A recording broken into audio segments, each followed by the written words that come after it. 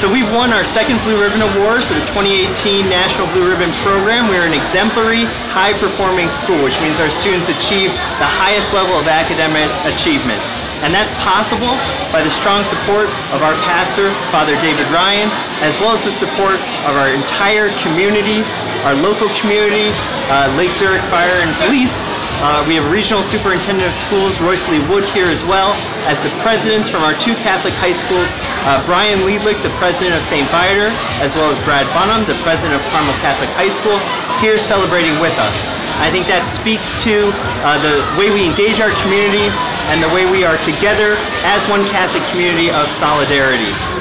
This award would not have been possible without the hard work and dedication of our students, the commitment, the buy-in, and the volunteerism of our parents, and obviously the hard work and the dedication of our faculty and staff whose work with the students day in and day out make this award a reality and make us eligible and proud of receiving it.